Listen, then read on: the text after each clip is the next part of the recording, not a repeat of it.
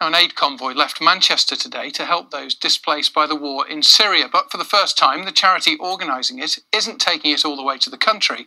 It's destined for refugees who've made it to mainland Europe, as Katie Walderman reports. Over the past few weeks, images like these have shocked the world. And in the last week alone, donations here have increased fivefold from those desperate to do something to help.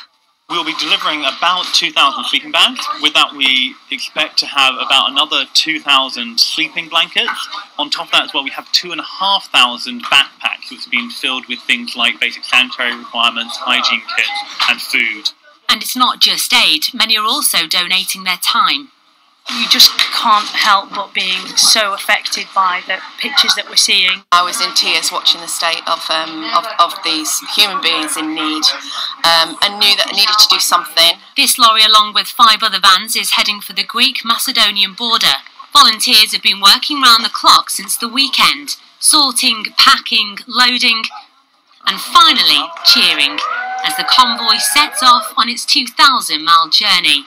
The aid's expected to start reaching those who need it within the next 3 days. Katie Walderman, BBC North West Tonight, Manchester.